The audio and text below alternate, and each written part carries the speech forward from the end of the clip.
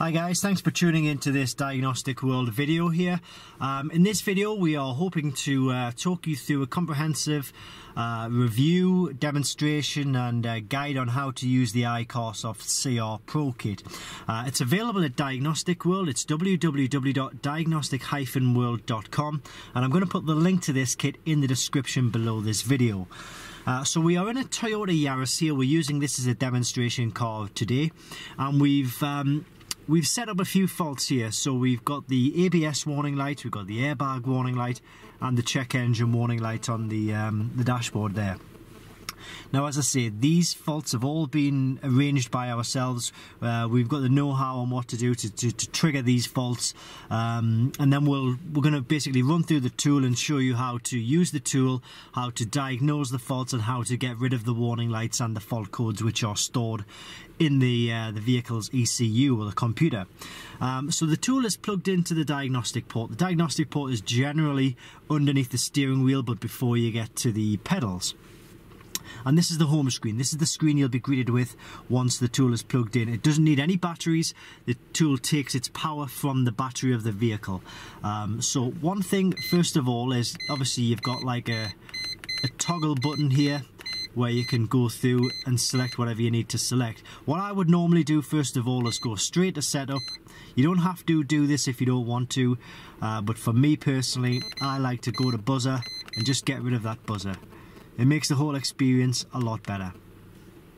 So now we're back onto the home screen and we can click into diagnostics, and obviously we've got a huge range of vehicles, and I'm just going to scroll through them now just so you've got a good idea of what to expect. So we've got BMW, Mini, Land Rover, Jaguar, Mercedes, Smart, Sprinter, VW, Audi, Skoda, Seat, Porsche, Volvo, Saab, Opel, which is Vauxhall, Fiat, Alfa Romeo, Peugeot, Citroen, Renault, Dacia, General Motors, GM, Jeep or Chrysler, Ford, Holden, Toyota, Lexus, Scion, Nissan, Infiniti, Acura, Honda, Mitsubishi, Mazda, Kia, Hyundai and Daewoo.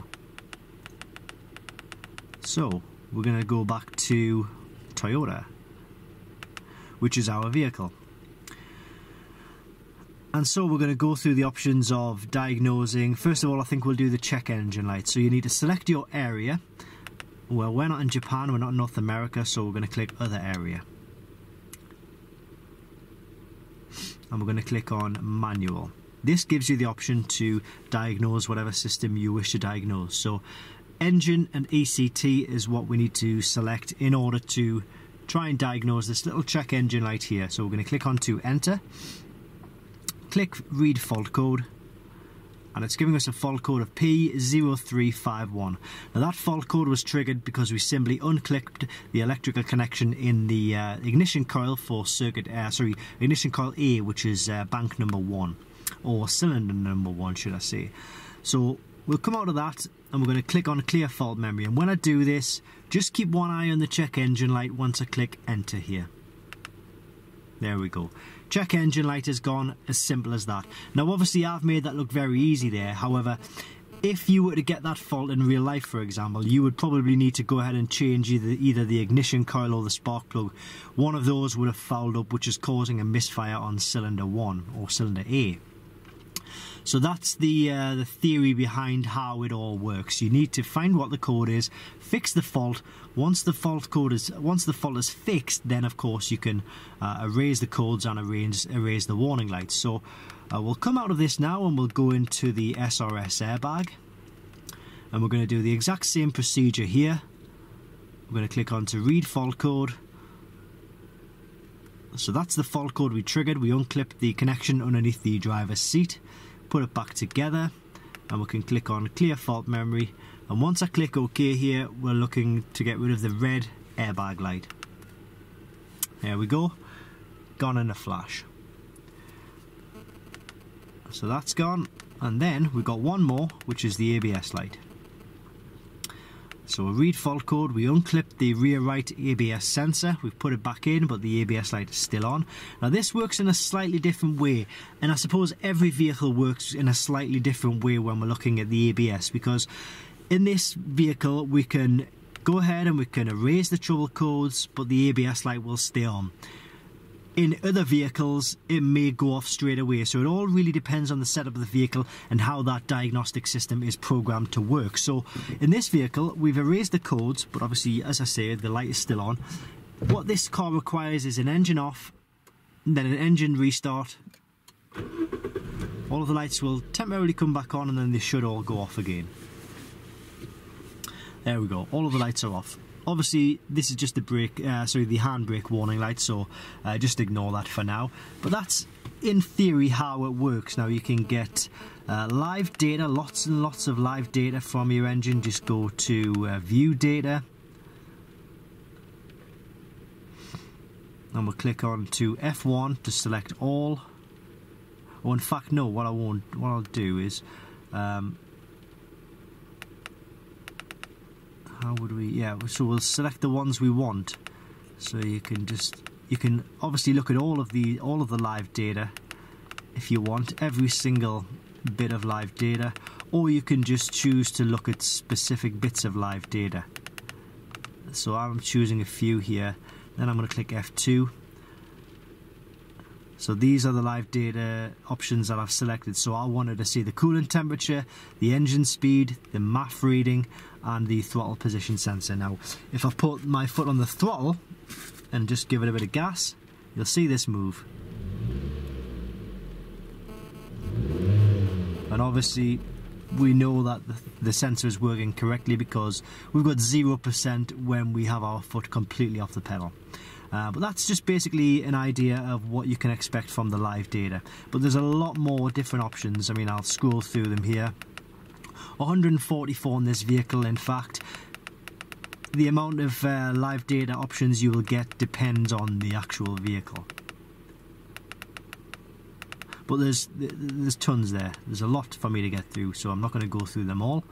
We'll go back to the home menu.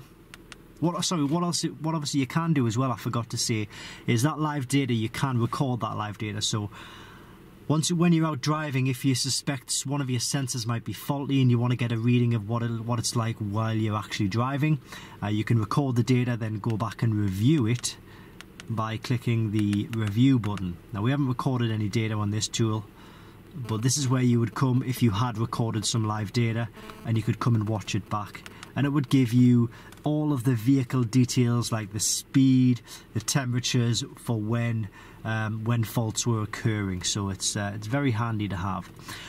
So what I'll do is we'll go to this part of the menu now. And this basically is more service options, so you can do oil service resets, all your brake resets and things like that, your electronic parking brake, battery registration, so if you've got a new battery in, if your car's got one of these AGM batteries and it's a stop-start vehicle, then a lot of them these days you are required to program or register the battery to the car. Well, you do that via this option here. Electronic throttle control, steering angle sensor, and diesel particulate filter.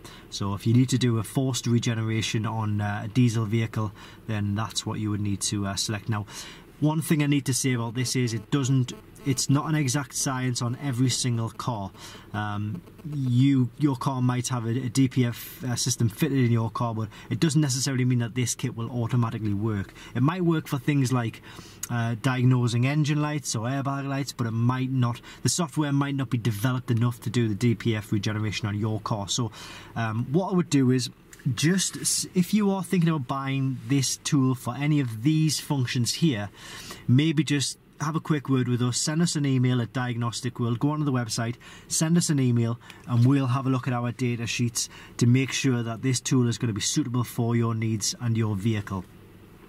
It's better to do it before you actually make any purchase, rather than be receiving the tool and being disappointed and have to wait for the engineers to develop a software update, which can sometimes take months. So that's that. Voltage, just a basic option here, gives you the minimum and the maximums of the battery at any one time. Obviously these values are fluctuating ridiculously quick for me to tell you about, but you get the idea from that menu there. And then pretty much everything else that's just a basic OBD2 option, so it's a quick route into diagnosing an engine fault. You can go in the diagnostics menu, but if you wanted a quick way, instead of choosing your vehicle and things like that, then you can just go into that option there and that'll diagnose it for you. Dtc Lookup, so it's got Dtc library built in. It's generally generic fault codes and that. Setup of the vehicle, setup of the tool, I told you about this before. We go back and we go to help. It just gives you a bit of information about OBD, what is OBD, what modes there are. And the last one I think was about, which was, it gives you information about this specific tool, so what software it's running, what the serial number is, UID number, which you may need for updating, so it tells you what software each specific vehicle or manufacturer is running. That's a good idea to check that from time to time to make sure that your tool is up to date. So you do get free software updates via the official website. It's a fantastic tool. It's very, very worth having in your toolbox. So if you're working on a few different vehicles or you do change vehicles quite often, then this is a fantastic kit to go for. And we highly recommend it here at Diagnostic World. So again, I'll put the link to this kit in the description and in the comments box below this video.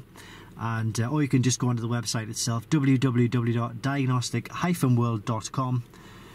I hope you've enjoyed this video. I hope it's been comprehensive, and it's kind of a full review just to give you a basic and maybe a little bit of a more advanced understanding of how the tool actually works. So thanks for watching, and I hope this helps.